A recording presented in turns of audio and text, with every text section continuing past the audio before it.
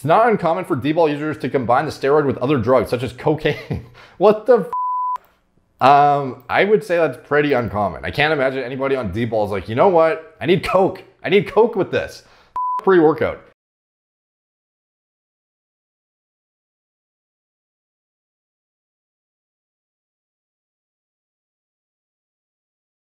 What's up guys, Derek, moreplacemoredates.com. Today we're gonna be checking out WikiHow.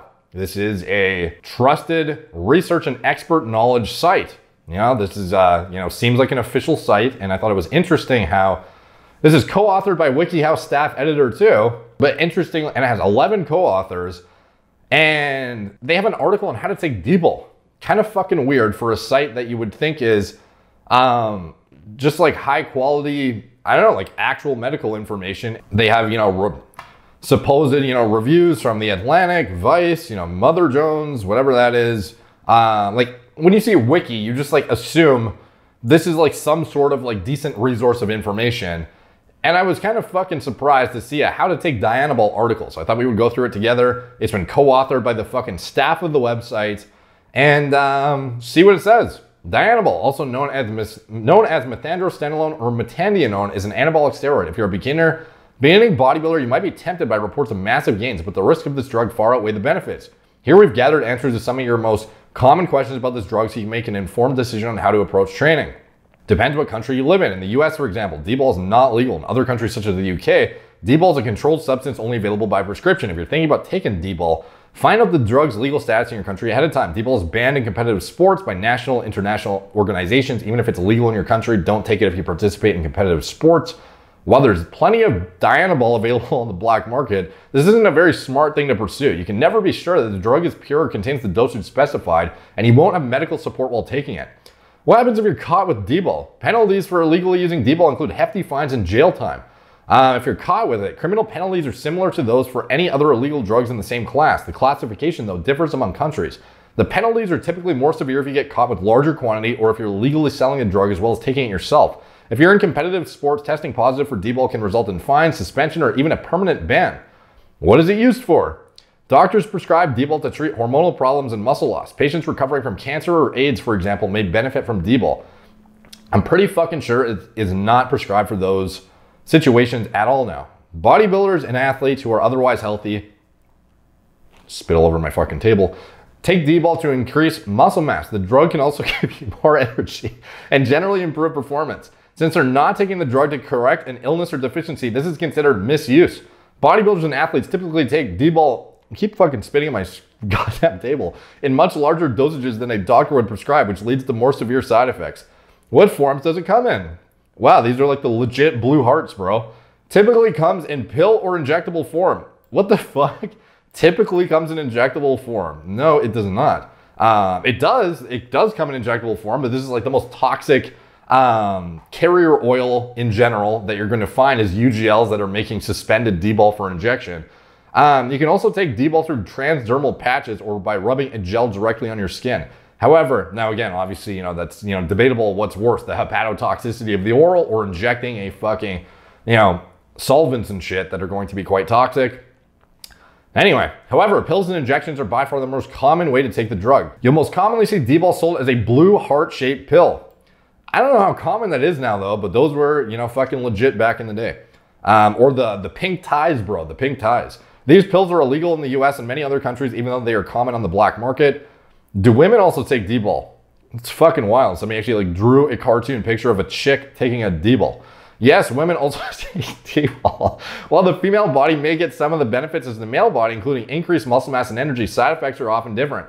Women take Dbol for the same reason men do, to build muscle and improve athletic performance. Although it's seldom covered in scientific surveys, women tend to use Dbol and other anabolic steroids far less than men. If you haven't seen the advertisement for women to take Dbol, by the way, go check out my video. It's like the original SIBA advertisement for Dbol. It's quite interesting to actually see when these drugs were legal, like how they were advertised and how like encouraging it was to like, if you want to improve your quality of life, gain muscle, take fucking Dbol. And you have like some chick, in a clinical setting getting Dbol. Kind of interesting to see those ads, nowadays, knowing the history of the anabolic agents. What are some common side effects? Heart attack, stroke, kidney or liver damage. Both men and women might experience hair loss, high blood pressure, fluid retention, blood clots, and high cholesterol. Dianabol can also cause psychological side effects such as aggression, mood swings, paranoia, and hallucinations. Other side effects are different for men and women. Women may also experience facial hair growth, body hair, loss of breasts, swelling of the clitoris, deepened voice, increased sex drive, problems with periods. My fucking alarm is going off. One sec, bros. Men might also experience reduced sperm count, shrunken testicles, erectile dysfunction, baldness, breast development, and an increased risk of prostate cancer. Isn't that interesting how paradoxical? Women lose their tits, men get tits. Can you avoid Dianabol side effects? Dbol plus random pill equals no. Stacking. Not really, but users take other drugs to attempt to lessen side effects. Dianabol can wreak havoc on your body, especially your liver and circulatory system. Users can add other drugs to the mix to support healthy liver function, attempt to speed up the recovery of natural test production, and control levels of estrogen. The practice of taking other drugs along with Dbol is known as stacking. There is no scientific evidence that stacking or any other dosage practice reduces the medical harm caused by taking Dbol. How does Dianabol affect test levels? Suppresses your natural test levels. It is shown as little as 8 weeks. Even a relatively low dosage of 15 milligrams a day can decrease test production by 69%. We actually just did a video recently about how it can reduce it pretty substantially with even lower of a dose for a lower duration of exposure, I believe, if I recall correctly. Nice little fucking drawing of a dick and balls, which I'll probably have to blur out here. So make sure, editors, you censor that out. Many users take supplemental testosterone to alleviate this side effect. As a result of lowered tests, men who take Dbol for longer periods may have related side effects, including gynecomastia, development of breasts, shrunken testicles, and erectile dysfunction. If you take Dbol for an extended period, it can take as long as 4 months for your body's natural tests to return to normal.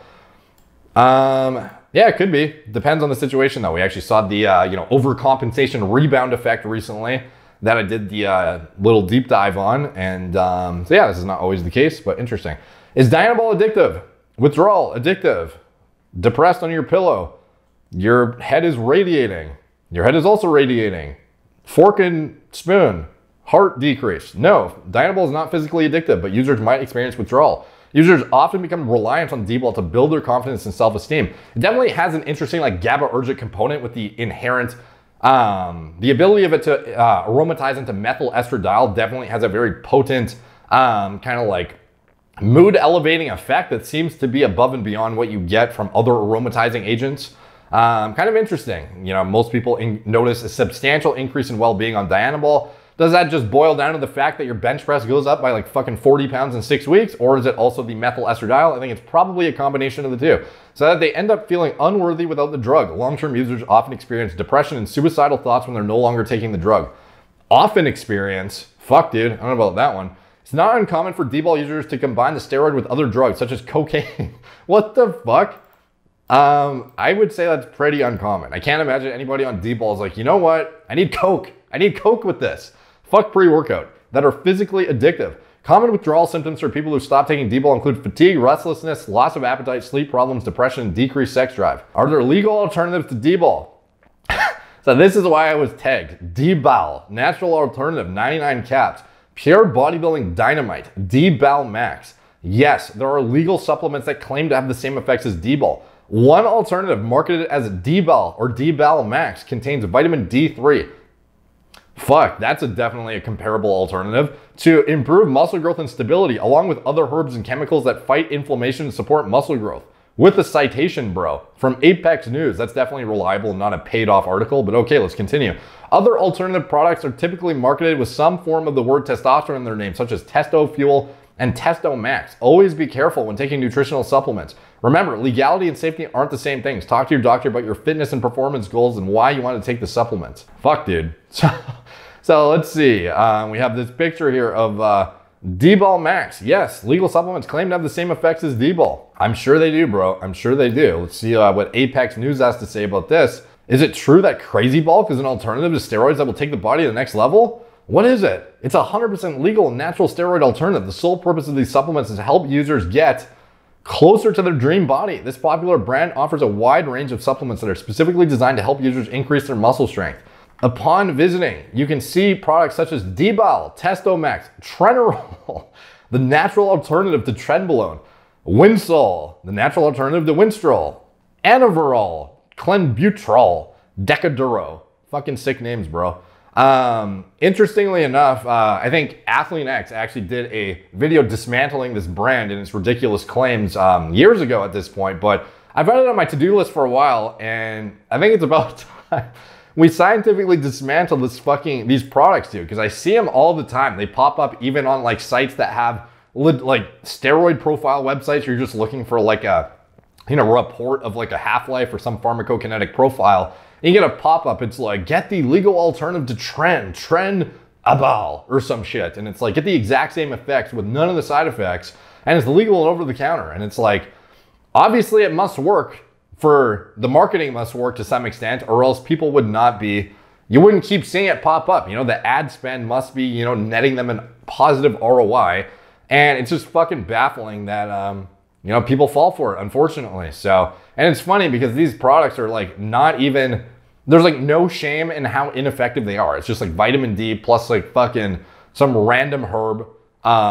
Even at like underdosed amounts, like they don't give a fuck. It'll be like a prop blend of like natural herbs and shit. And they'll be like, yep, Dbol, 100% legit. So I don't know. I think we will maybe delve into that in another video because this one will get pretty long if I go into those. But let me know if you guys have seen those products. Like they're fucking ridiculous. And I think it's time we check them out. So let me know what you guys think in the comments down below. What have your experiences been with Dbol, like actual Dbol? How's it compared to other oral agents that you've tried? Have you noticed the thing I talk about with the GABAergic methyl estradiol kind of effects that are commonly reported? How accurate do you think this WikiHow article was? And do you think this is a paid off article? Because I thought it's kind of fucking interesting how they're like, they do this whole breakdown deep dive, and at the end, are there any alternatives? It's like, yeah, actually there is. It's called fucking Dbol, and it's actually natural, and it purportedly has the same effects. Like, okay, bro. So anyways, thank you guys for watching. Like, subscribe, check out my blog, moreplates.com. Follow me on Instagram, @moreplates. Facebook, Snapchat, NotBitChute, Twitter, TikTok, Apple Podcasts. If you want to support the channel, you can check out anything I'm associated with in the video description below. My TRT clinic, all telemedicine from the comfort of your own home, Gorilla Mind, nootropic formulas, Gorilla Mode, pre-workout formulas. I designed myself from scratch, my recommended diet model for gaining muscle and sports performance, as well as anything else I'm associated with. It is all in the video description below. Thank you guys for watching. Talk to you soon.